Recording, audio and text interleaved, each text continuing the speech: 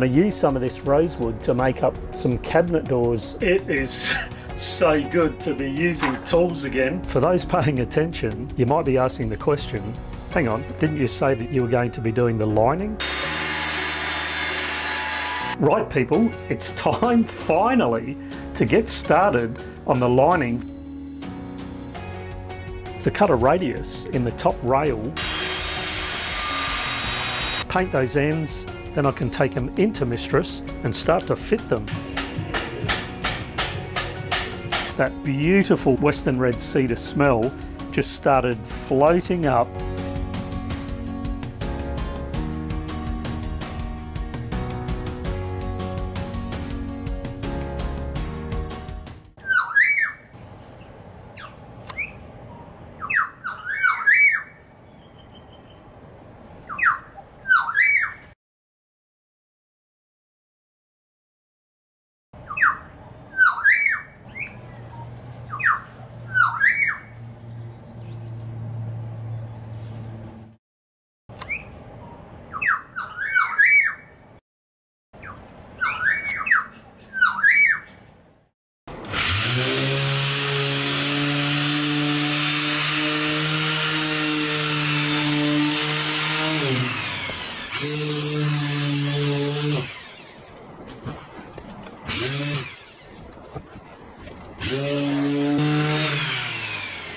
So what I'm doing here is just giving these a bit of a sand so that I can see what sort of a grain, both colour and the way the grain's running. And the reason is I'm going to use some of this rosewood to make up some cabinet doors for the galley, 3 actually. And so of the stock I've got, I want to be able to make a choice on the grain and the colour, because all 3 doors will be clear finished, so you'll see the grain, but 2 doors in particular, when you come down the companionway and you look into the galley, you will see those. I've got a choice, so why not? I've given these a bit of a sand now, and you can actually see that each one is quite different to the others. And once they've got clear finish on them, of course, it brings out the colours a lot more. This one looks like it'll be quite red. This one is probably halfway between this one and this one. This one's the lightest, however, it's got that really wavy grain, almost that sort of tiger grain that I had for some of the cabin sole in the saloon area there. So I don't really want to use that. And then this one down the bottom looks a little red as well. So this one's looking like the one. What I will do is I'll sand the other ends as well and just see if there's much difference at the other end.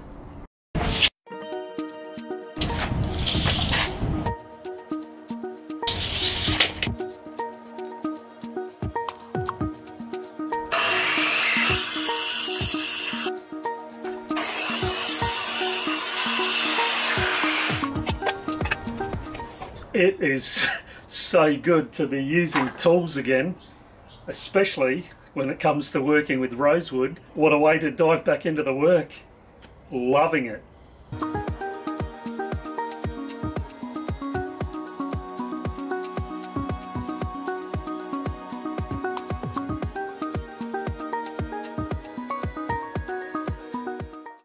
Well, I'm just saying again, it is so nice to be doing boat work again. One of the things I did do whilst I was laid up, I've made another list. This is actually list number 3, and this list will basically take Mistress to the water with almost everything done. Certainly all the building and all the functional stuff. I'll come back to why I'm pointing that out in a second, but I've got the pieces that I need to rip up in order to make those galley cabinet doors. So that's what I'll be doing shortly. For those paying attention, you might be asking the question, hang on, didn't you say that you were going to be doing the lining?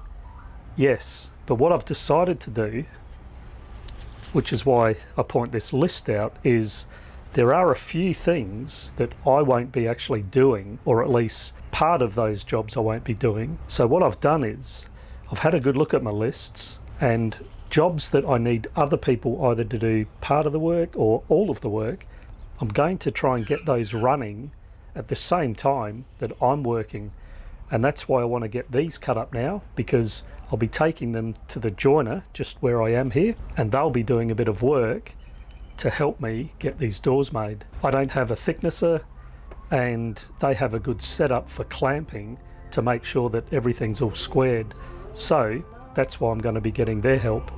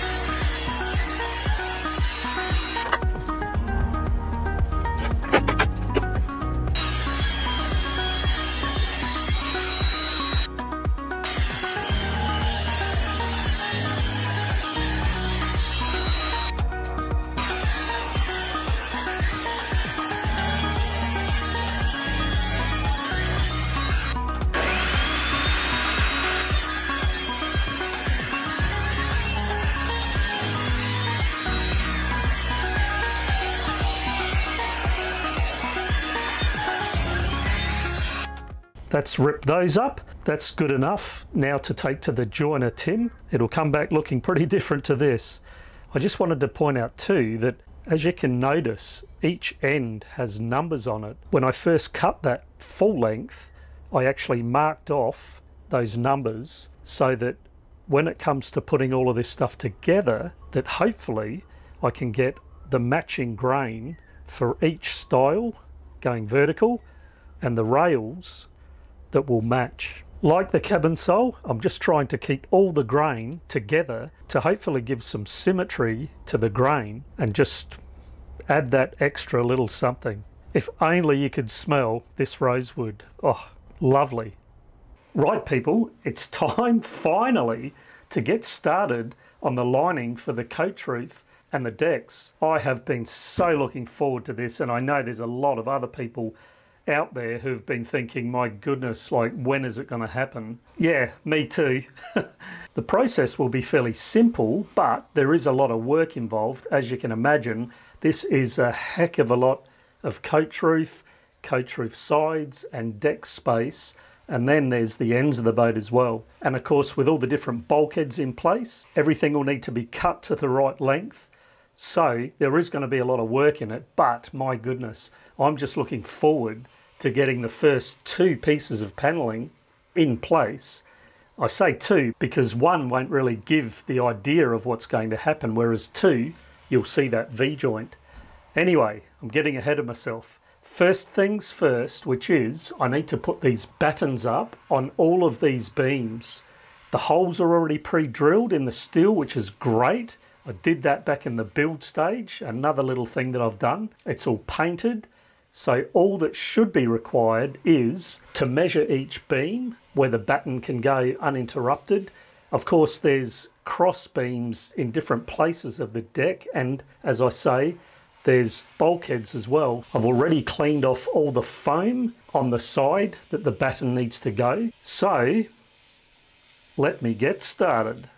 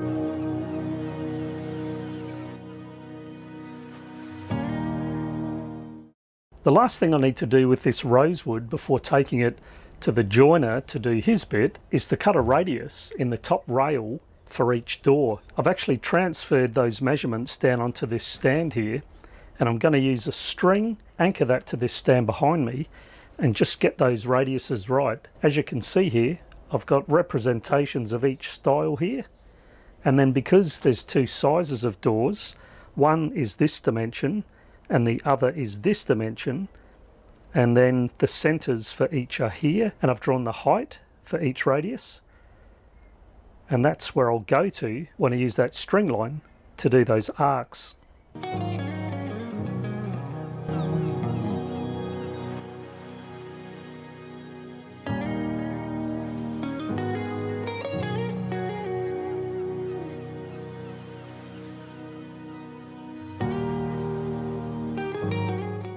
Now that I've got the distance of those radiuses for each one, what I'm going to do is transfer that onto a bit of plywood, which I'm going to use as a jig, and then what I'll be doing is using the router to make that radius on the plywood, which I'll use for a jig, and I'm using a flush bit on this router. I'll secure each top rail onto the jig, and then with the flush bit I'll be able to just copy that radius. What I do need to do though is add the distance from the edge of where this router bit will cut to the outside of the router base, where that's going to rub along that batten that I'll nail in place to initially use that as the boundary for the jig. Probably sounds a bit complicated, so I'll do those measurements, nail that batten in place, and you'll see what I mean.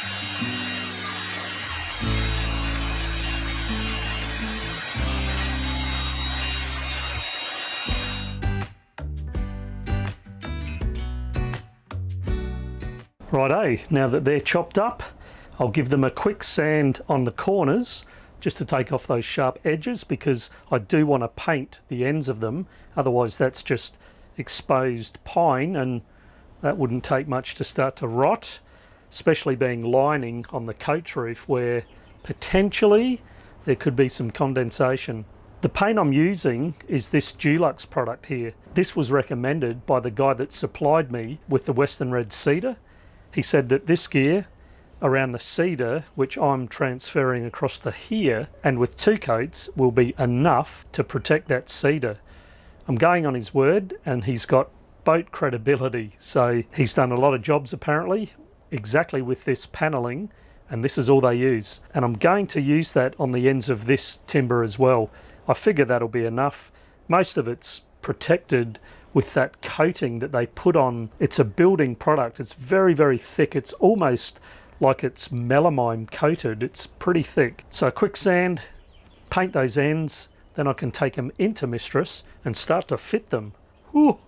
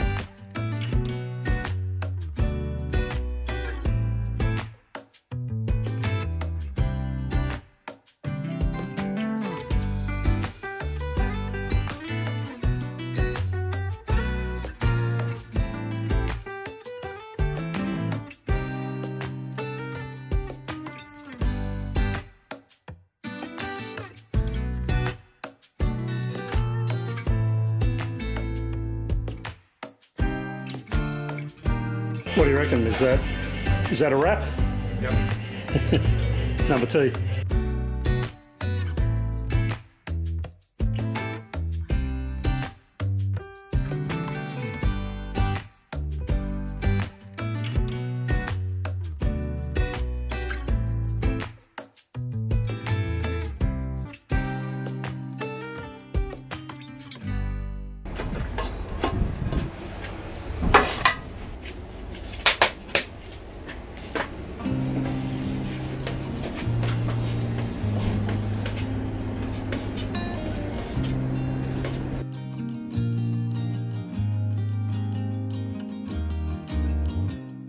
So I'm ready to get some coats on the end of those battens. This is a mineral based paint. I forgot to say that before. So mineral terps is the cleanup or thinning.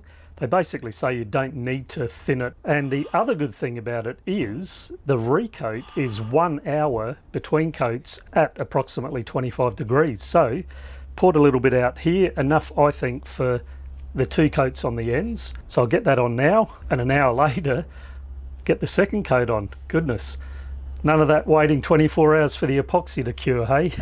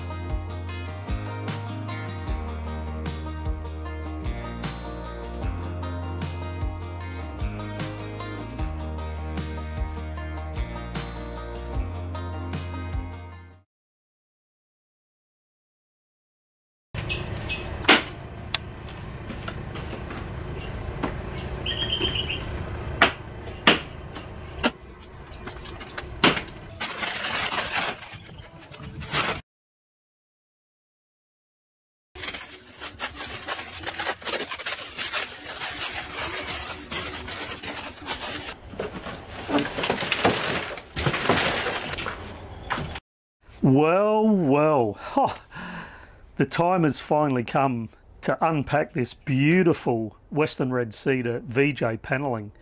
As soon as I took off that white plastic, you saw me do this, my goodness, that beautiful Western Red Cedar smell just started floating up and sitting here. I wish you could smell it. It is such beautiful timber. The quality on this just looks absolutely A-grade. They've done such a good job, and so I'm really looking forward to starting to work with this. What I will be doing is, the first thing is using, as I mentioned before, that primer undercoat, the oil-based one, as instructed from the guys that actually manufacture this. So I'll be putting 2 coats of that on all of this before I start cutting it up to be fitted inside of Mistress. There's going to be a lot of work in that, of course, but I don't need to do it all at the same time. Just beautiful. I'm so glad that I'm now able to make a start on this. It's been a slowly but surely restart to the good boat work, always keeping my right knee's healing in mind, and I am so happy to be making good progress again. In the next episode. That's number 1. Only 100 more to go. I'm really already getting into a bit of a rhythm. It's looking like I'll be able to get a lot done quickly. Can I ask you to hit the like button, subscribe if you haven't, and please check out my website, and of course leave a comment because I like reading what you have to say.